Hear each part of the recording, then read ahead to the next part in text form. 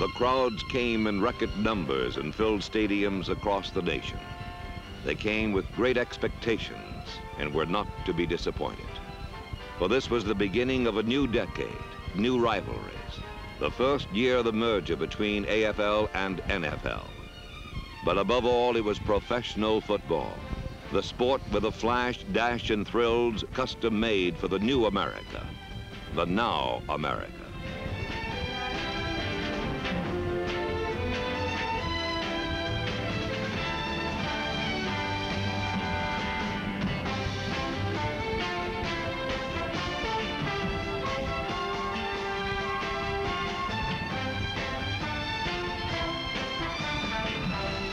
In 1970, pro football had grown so big that it bubbled over to weeknight contests. Sellouts, every one. In 1970, more people watched pro football than ever before, and many of them will long remember that this was the year the game renewed itself.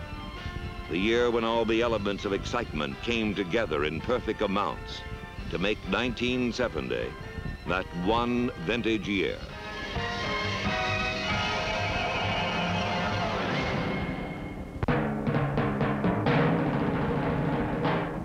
I love a challenge, and if anyone can bring it out of me, then Terry Hanratty can. He's a top-notch quarterback. I feel right now that I'm the #1 quarterback for Steelers. I don't think there is a #1 quarterback. In Pittsburgh, the rivalry between the Terrys, Bradshaw and Hanratty, was a friendly one. But it was rookie Terry Bradshaw who opened the season at quarterback, and he found it tougher than it looked. From the bench, he gained experience as Terry Hanratty took over.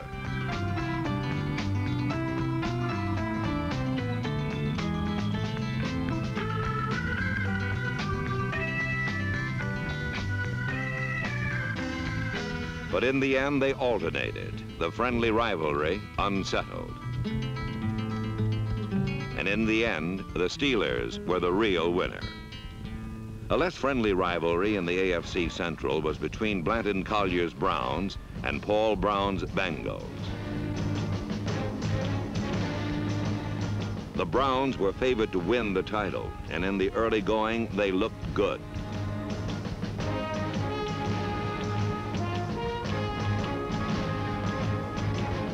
Their win over the Bengals came as no surprise.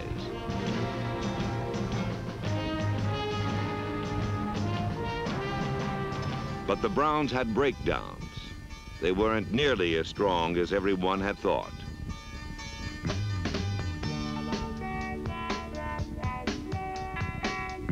And before long, people were looking toward Cincinnati, where strange things were on the loose.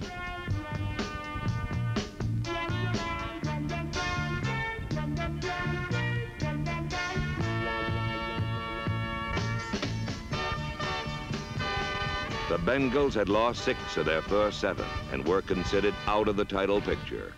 But suddenly they regrouped and began to devastate everything in sight.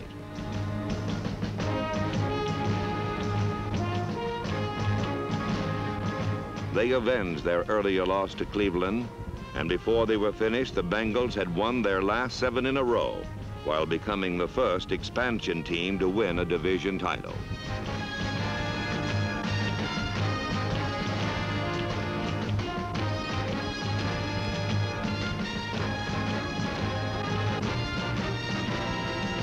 So while Cleveland ended the season in mud and misery, the Bengals carried coach Paul Brown into the playoffs.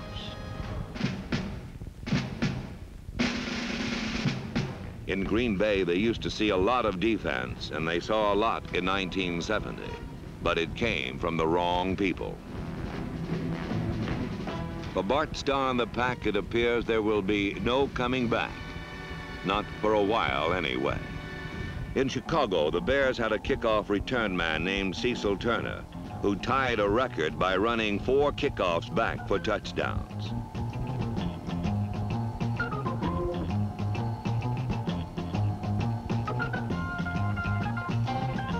The Bears also had Dick Gordon, and he led the NFC in receiving.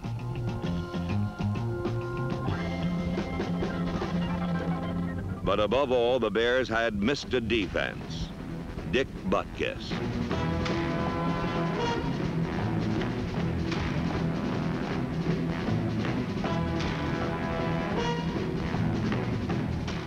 And despite all that, the Bears lacked one thing, and that was a winning record. In Detroit, the Lions showed good balance, but defense was their key to victory, and defense got them 10 wins.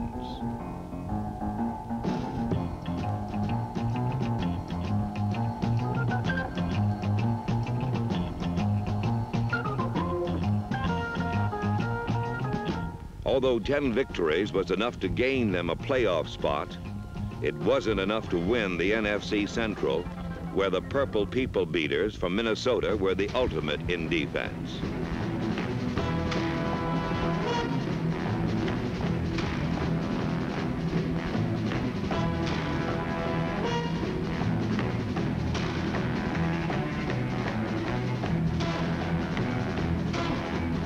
The Vikings allowed only 143 points.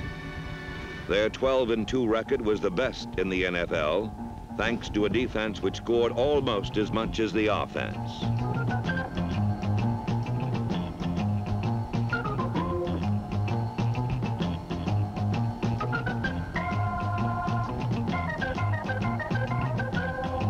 While the NFC Central was the stronghold of crunch and crush in 1970, there were sounds of thunder heard throughout the league.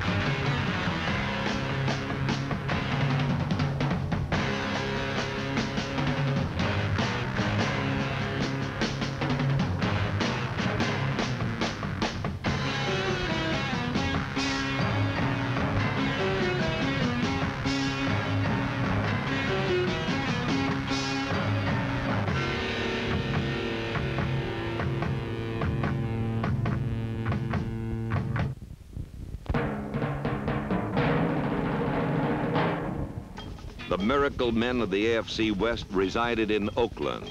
Chief Wizard, 43-year-old George Blanda. The Raiders were unbeaten in their division, as against San Diego, Blanda kicked the winning field goal with 4 seconds remaining. Exit Chargers. The Denver Broncos, with a hard-nosed defense and a good offense, won their first 3 and led the division.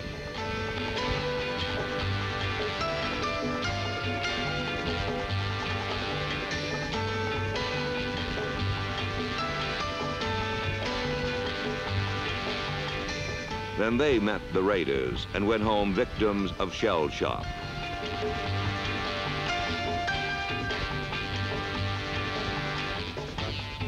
In Denver, it was George again, when with time almost gone and Oakland trailing, he threw for the winning touchdown. Exit Broncos. And it was the perils of George Blanda again when Oakland trailed the Browns with less than a minute. His pass tied it at 20.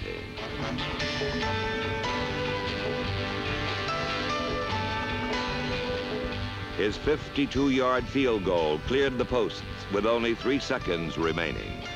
Oakland 23, Cleveland 20. Against the Jets, the Raiders trailed with 1 second left when on 4th down, a new cast of Darryl LaMonica to Warren Wells pulled off the greatest of the Raider miracles. And while everyone Oakland met suffered defeat in unbelievable ways, perhaps the Chiefs lost most.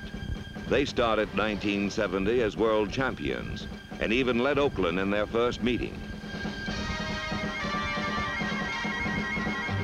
But with 3 seconds to go, George Blanda, who else, kicked a 48-yarder to give the Raiders a tie that amounted to a moral victory.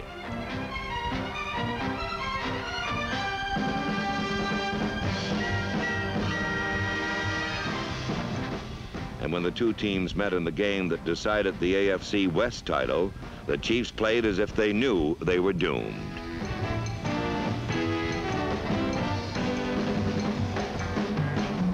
Exit Chiefs. Enter Oakland, the miracle-working division champions. In the first playoff game, the Raiders faced Miami and relied on their oldest weapon, the bomb.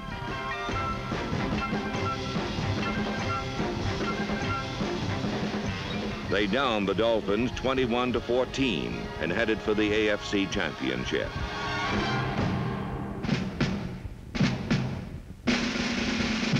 In New Orleans, the Saints lived up to their name and performed one miracle. Tom Dempsey will try to kick the longest field goal in National League history. They're sending him on with 2 seconds left. Scarpetti will hold. Dempsey will have to kick one 62 yards to win the ball game. Holy daylight, I've seen them all, but this is the most exciting moment in Saint history. Here's the snap, the ball is down, Dempsey kicks, it's on the way! It is! Good! It's good! It's good! The Saints have won! The Saints have won! The stadium is wild! Dempsey is being mobbed! The time has run out! The Saints have won! 19-17! Dempsey with a 63-yard field goal! The longest field goal in the history of the National League! In Los Angeles, the Rams were older but seemingly tougher.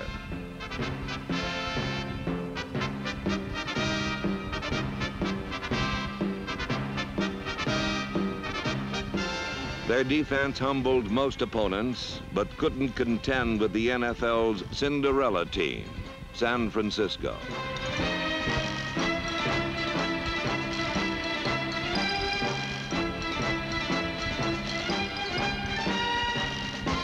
After falling under the 49ers' spell, the Rams lost momentum and found one obstacle insurmountable.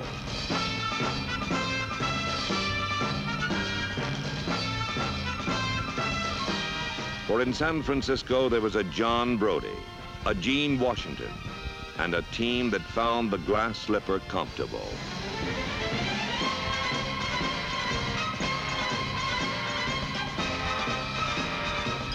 For the 49ers, it was their first championship shot, and they cast a wary eye at the thought of losing it.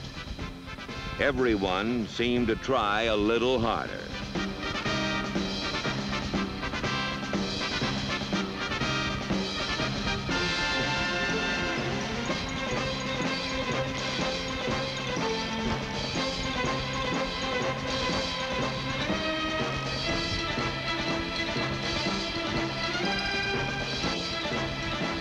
All year they were tough, but never any tougher than when in a frigid playoff game with the Vikings in Minnesota, they came away with a 17-14 victory.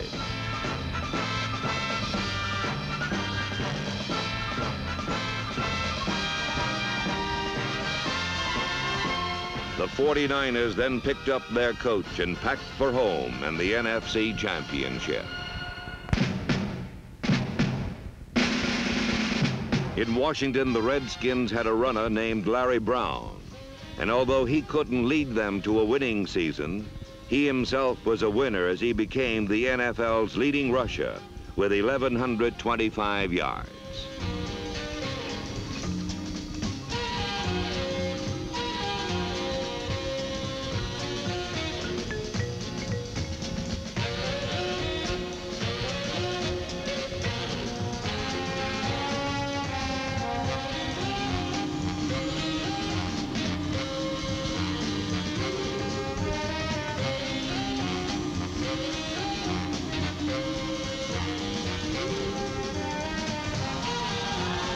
St. Louis had MacArthur Lane, and behind his powerful style, the Cardinals led in the NFC East.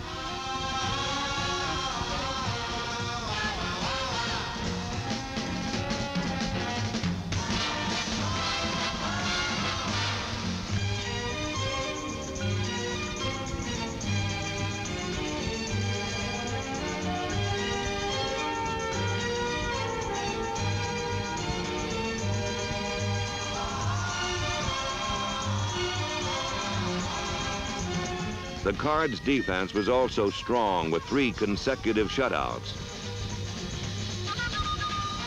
including a 38-0 rout of Dallas.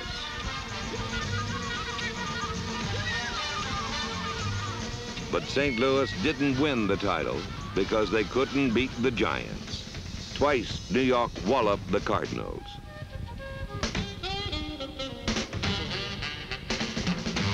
The Giants themselves had a shot at the title behind the flashing blue shoes of Ron Johnson, who became the first Giant ever to rush for over 1,000 yards in a season.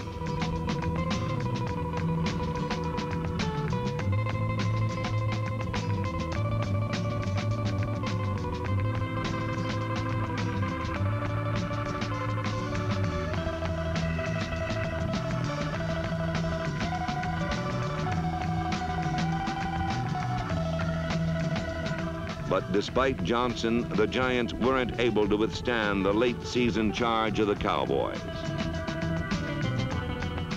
In the early going, Dallas was crushed by the Vikings, 54-13.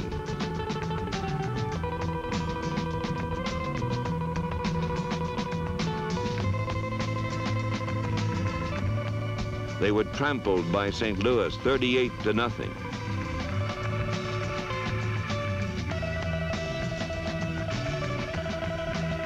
They had been rated as favorites, but had taken a ride on the chute to nowhere.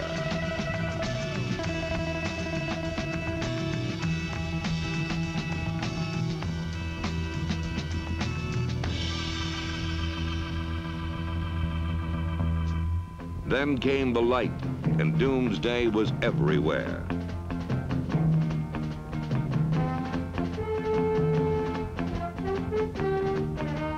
Coach Tom Landry revamped his offense, and Bob Hayes became the man to catch.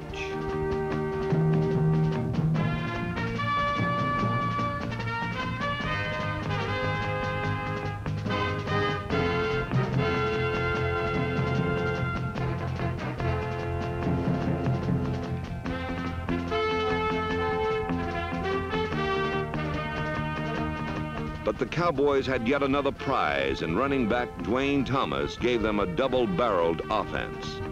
And with a great closing spurt, the Cowboys shot right into the playoff picture by winning the NFC East title.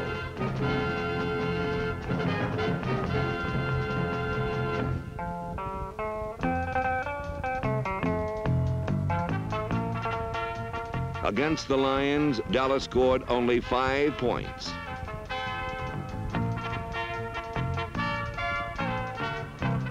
In the end, 5 points was all they needed, for their defense held Detroit scoreless.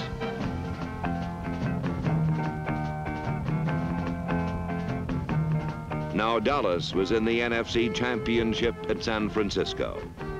And finally, the Cowboys proved they could win the big one.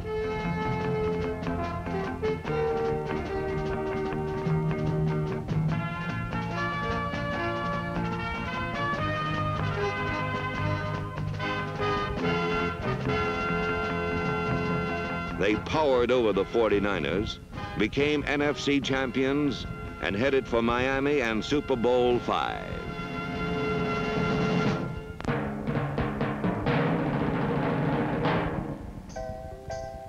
In Boston, it used to be fun being a quarterback.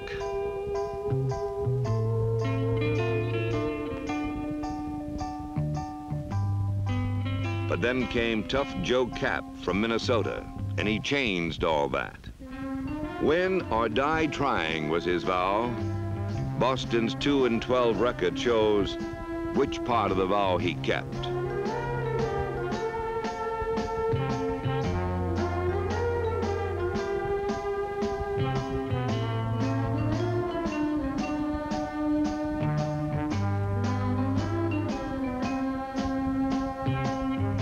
Which leaves one question.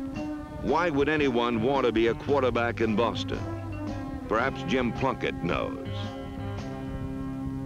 In Buffalo, rookie Dennis Shaw became the 13th quarterback in 2 years, and he was superb. He finished third in the conference in passing.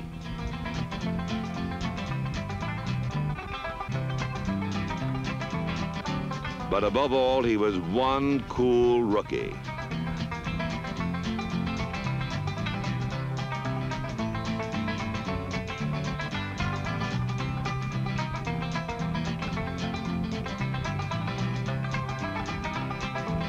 In 1970, Dennis Shaw proved that, barring injury, Buffalo's quarterback problems are over. In New York, the Jets couldn't bar injury. And of all people, it was Joe Namath who was out for the year with a broken wrist. And so came untested Al Woodall to show what he could do. And he did all right as he led his team to big upsets over the Rams and the Vikings and saved the Jets a third-place finish.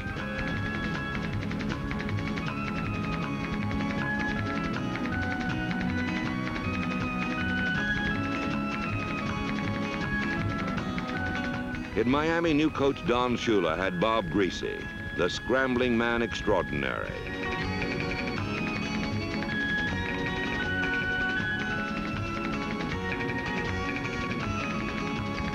And with Paul Warfield hauling them in, Greasy passed the Dolphins into contention for the title.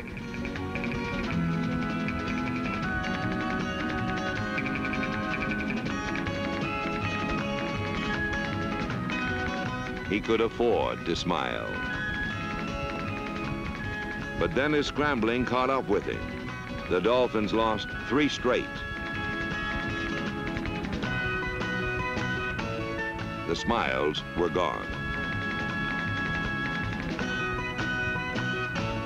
But Bob Greasy came back and led the Dolphins to a 10-4 record and a playoff spot, which wasn't bad for a young expansion team. In Baltimore, they had it all. A new but knowledgeable coach in Don McCafferty, and a Rock of Gibraltar defense that broke other teams under a withering rush.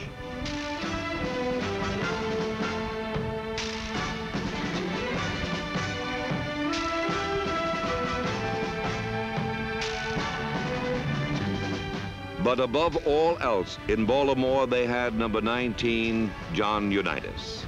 And he led the Colts to an 11-2-1 record. They won their division going away.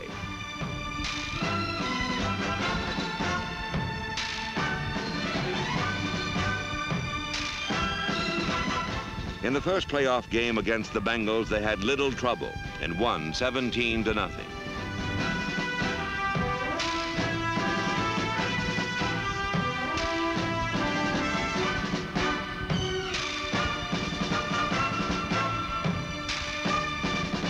Against the Raiders in the AFC Championship, they had a tougher time, but won 27-17.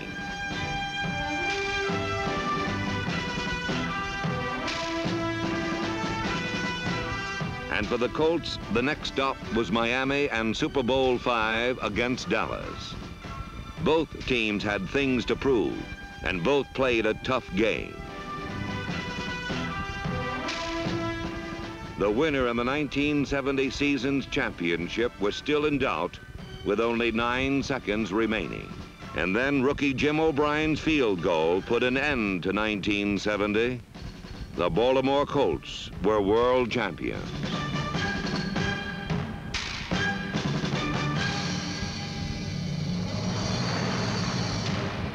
And as the final 9 seconds clicked off, you fans all over the country looked back on the spectacle that had been 1970. There had been excitement and thrills, incredible plays, and unexpected successes.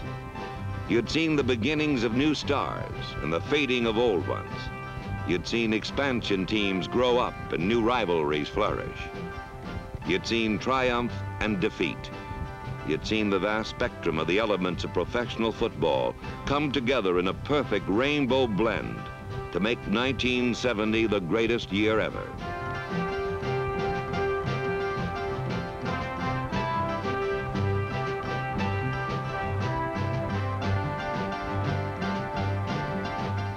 And years from now, when the conversation drifts to football, you'll look back and you'll say to yourself, yes, I remember 1970.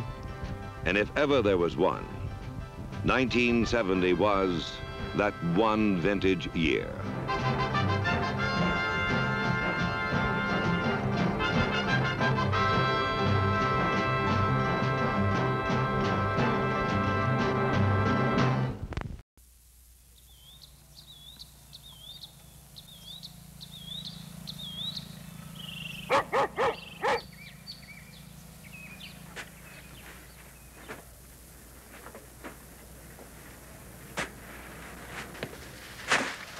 Come on.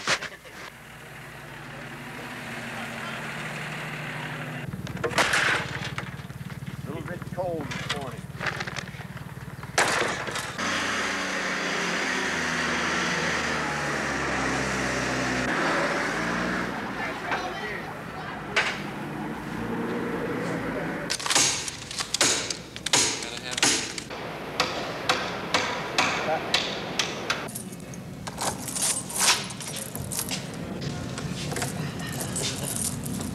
You to grab all that stuff and bring it in. Last time you were here, you had a Remington. All right, let's put up the light stands and get a reading now. Okay, 6 in the slow motion one, go to 81 black. 3, 2, 1, let go.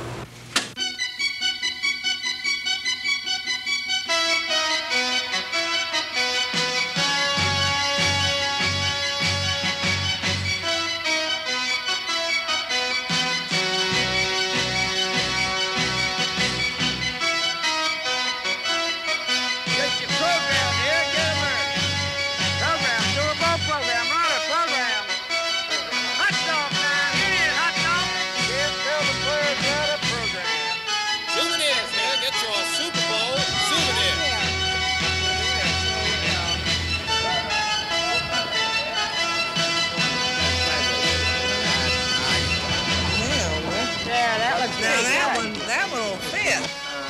Is this a will call window? Yes, sir. I was supposed to get 2 tickets that's under the name of Danny Abramovich for Bill Orth. Oh, okay, there you are. Oh, jump, hoosey fee. Thank you. You're welcome. You got any left at all? No, sir. No standing room, nothing? No, sir, we don't sell standing room. It's sold out. I'm supposed to have some tickets here. What's the name, sir? Flowers. Ron Flowers. From one of the teams? Quarterback of Dallas was supposed to have called down here and got me a couple seats. Well, we didn't have any tickets to give him because we didn't have any to sell. Not a week ago or 10 days ago? No, sir, we sure didn't. Super Bowl's been sold out for 2 months. Hello. I wonder if you have 2 tickets here, please. My name is Mason. Mason? Yeah, they were left by Jack Newman. No, sir. No, not yet. I'll have to check. No Mason. No tickets? No, sir. Oh, would you check again? I'm sure they were left here. They were left No. by Mr. Newman. From a team? Huh? From a no, team? he's with the office. He's with the league office. No, I I'm don't sure have they any. were, because I just talked to him this morning. I'm sorry, he hasn't come yet. Could you just look through the box one more I did time? look. Well, could you check again? I'm sure they're here. I did. I have no Newman. Oh, there's got to be. It must be some mistake. Could you look maybe in the office or somewhere? They're all out here in this box. Well, it's impossible. I mean, I came all the way down from New York for the game. Well, you'll have to wait for the gentleman to leave them, to bring Well, them. he told me he left them already. I already talked to him. I called him from the hotel. Well, you'll have to call him back. Oh, this is impossible. I came all the way down here for this game. I'm sorry, sir. Well, can I have your name, please? Because there's going to have to be something done about this. Ella May. I'm sorry? Ella May. Ella May? Mm-hmm. Now, what's your last name? Weatherwax. Miss Weatherwax? Mm-hmm. Because I'm going to have to check into this. I hope Mrs. you realize. Weatherwax. Mrs. Weatherwax? Yes. All right. This is just inexcusable. I don't know how you can run an office like this.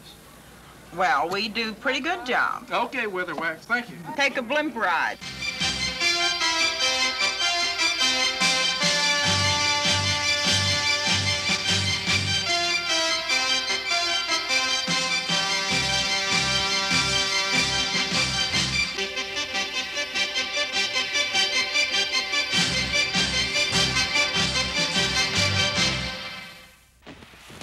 Super Sunday, 1971.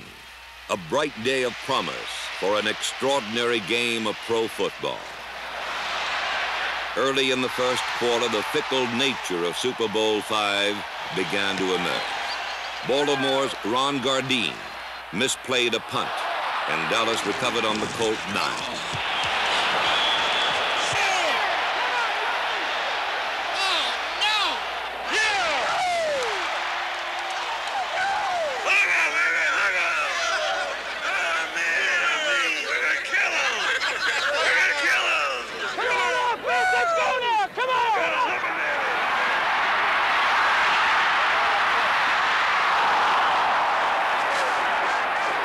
Three attempts to reach the end zone failed, and the Cowboys had to settle for a field goal. We gotta have it like we need it. Mike Clark's kick gave Dallas a 3-point lead, but it was a disappointing end to an early opportunity. Well, I think we ought to just go with our regular stuff and blow them out of there. They're playing a little strong toward Pettis, I think. The next time the Cowboys had the ball, Coach Tom Landry instructed his quarterback, Craig Morton, to concentrate on the running game. Twisting through the Colts like two Texas tornadoes, Walt Garrison, number 32, and Dwayne Thomas, number 33, proved the worth of Landry's tactics.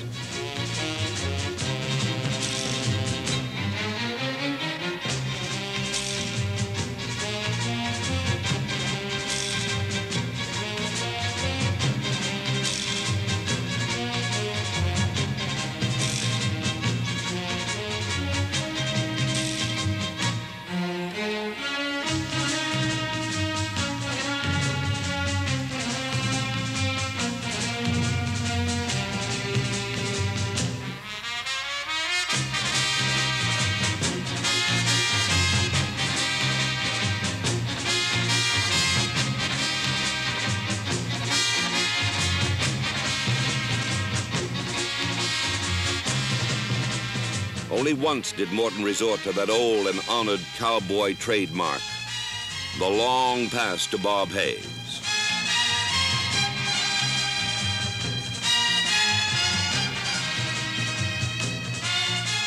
Hayes' catch brought Dallas to the Baltimore 6. But for the second time, Landry's offense was stopped by Don McCafferty's defense.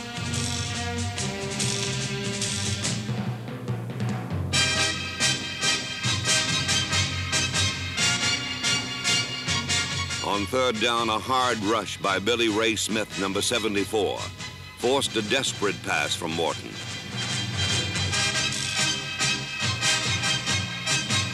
The pass was incomplete, but even worse was the fact that Morton was called for intentional grounding, and Dallas was penalized 15 yards.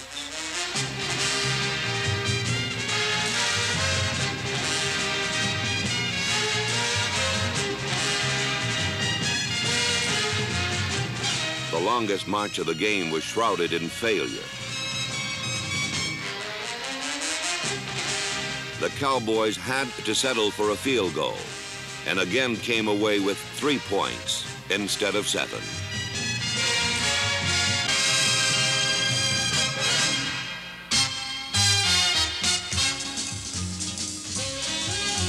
Once in a great while, the clouds of chance will overshadow the plans of men.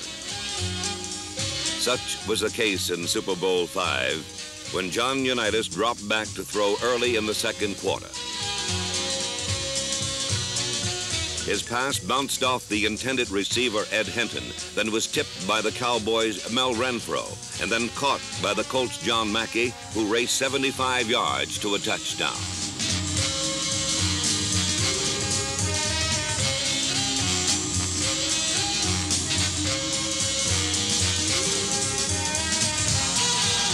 The Cowboys protested the play, claiming Renfro never touched the ball. If he had not touched it, the score would have been nullified. Passes can't be tipped from one offensive man to another unless a defender touches the ball in between. As the play is repeated from 2 different angles, watch the spin of the football accelerate when Renfro's fingers graze the laces.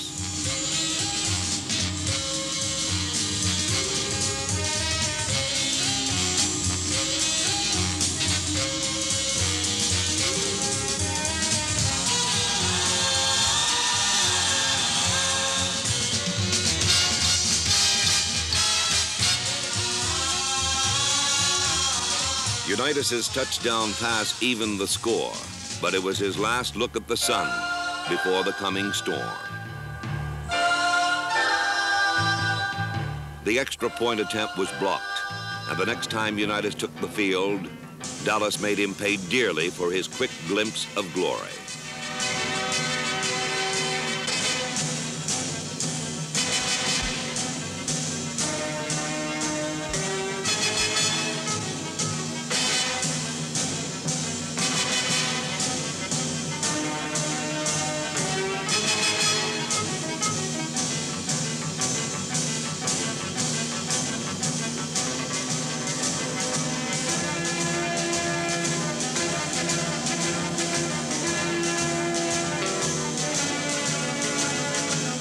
On third down, Unitas escaped from his disintegrating passing pocket, only to be met by linebacker Leroy Jordan, whose perfect shoulder tackle jarred the ball loose, and Jethro Pugh recovered on the Colt 28.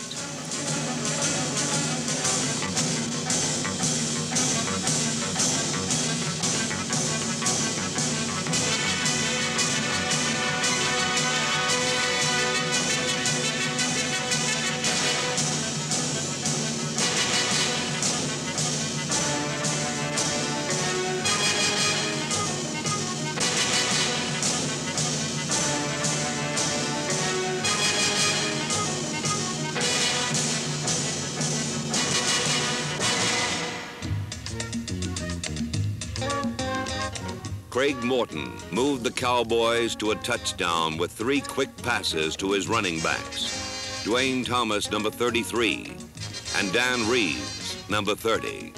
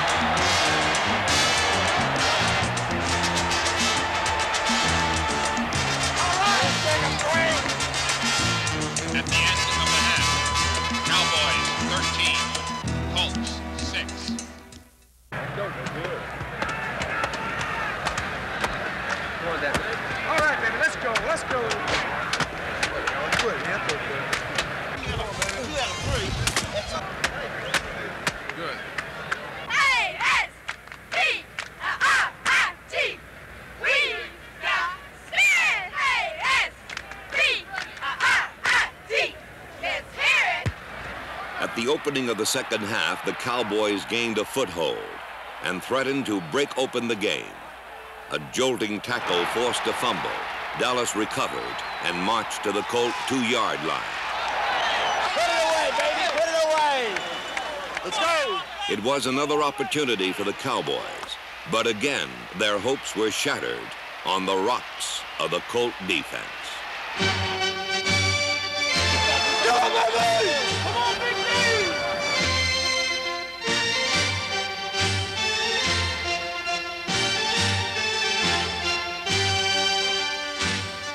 Dwayne Thomas was hit hard at the goal line, fumbled the ball, and Baltimore recovered.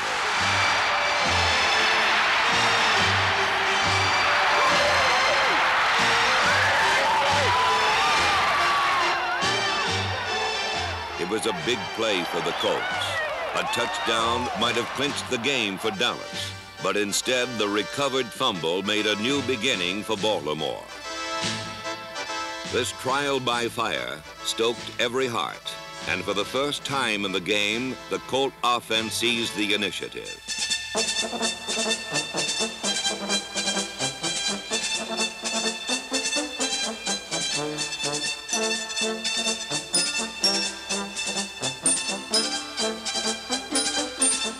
Earl Morrill replaced the injured John Unitas at quarterback and brought with him a hard-born determination to succeed where he once had failed.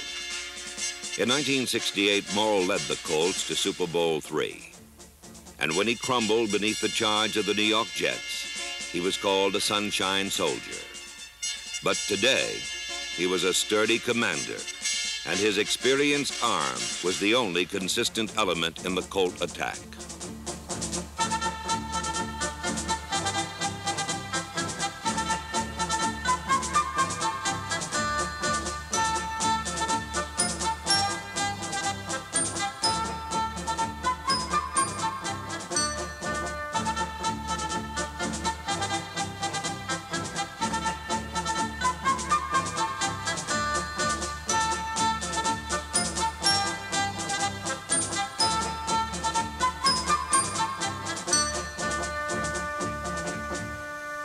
Twice in the fourth period, Morrill moved Baltimore into scoring positions.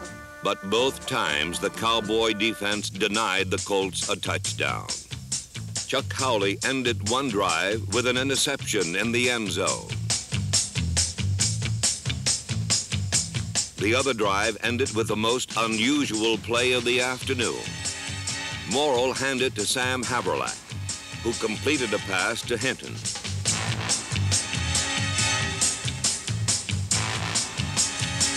Cornell Green ripped the ball loose, but neither team could recover it before it rolled out of the end zone. The officials ruled the play a touchback and awarded the Cowboys the ball on their own 20. Another look reveals the extemporaneous quality of this play. Haverlack was supposed to pass the ball back to Morrill, but Jethro Pugh, number 75, disrupted the pattern. Haverlack threw instead for John Mackey, but Ed Hinton caught it.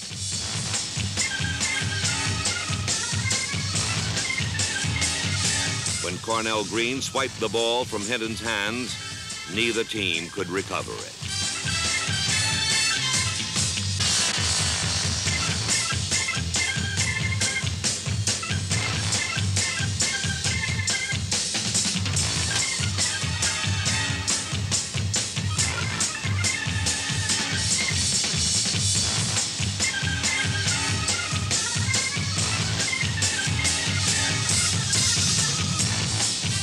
Out of this offensive failure came a renewed determination on the part of the Colt defense. The emphasis was on the job ahead, not on the wreckage that lay behind. A pass intended for Walt Garrison was deflected into the hands of the Colt safety, Rick Volk.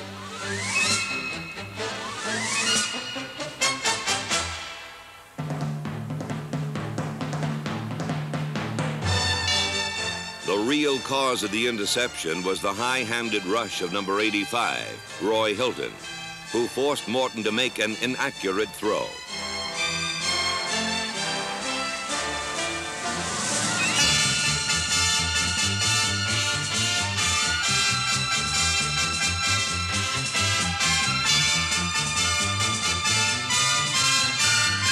Volk carried the ball to the Dallas 3. Tom Nowatzki powered into the end zone, and Super Bowl V was a tie game.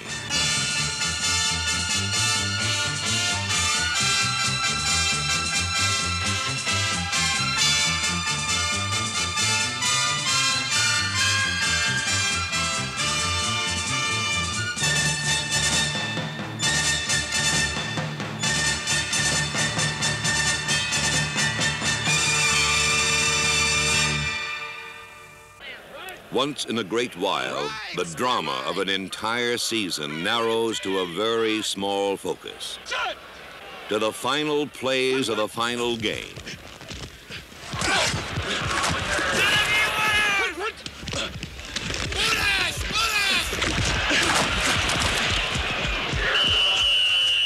With 7½ minutes remaining, the two survivors of the most competitive season in NFL history stood toe-to-toe and slugged it out in a fight to the finish. Come on, offense! Hey, offense! Let's go! Watch your roll on! Watch your roll on!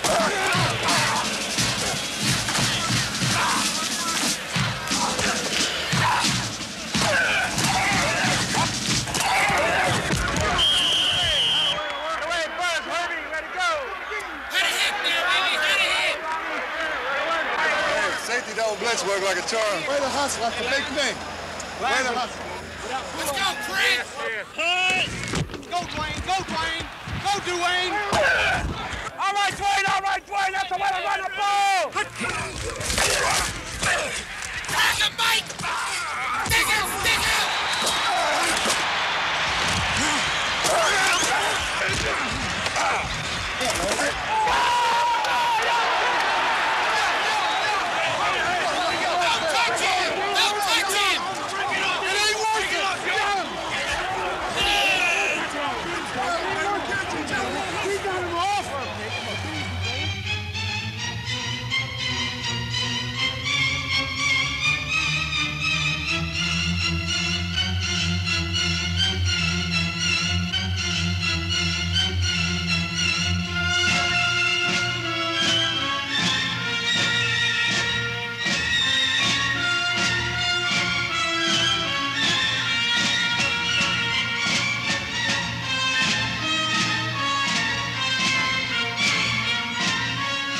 A season living in its last seconds ignites the spirit of the true champion.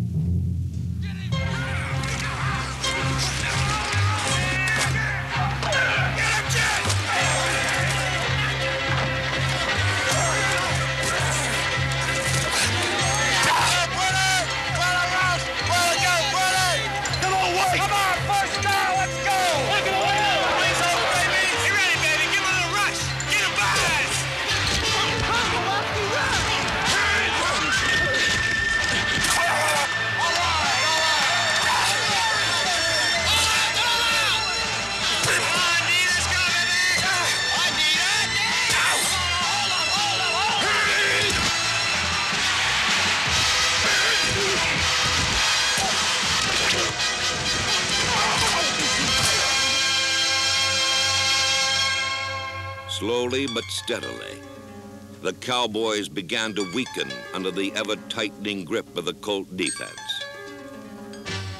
The Cowboys did not break under the pressure, but they bent. A pass from Craig Morton bounced off the fingertips of Dan Reeves and was intercepted by Mike Curtis.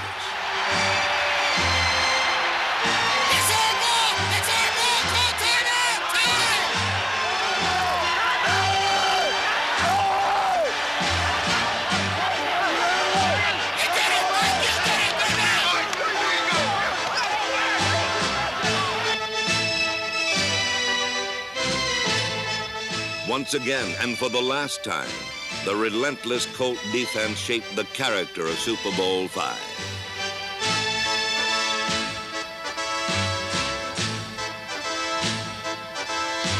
Curtis returned the ball to the Dallas 28 and put the Colts in range of a field goal.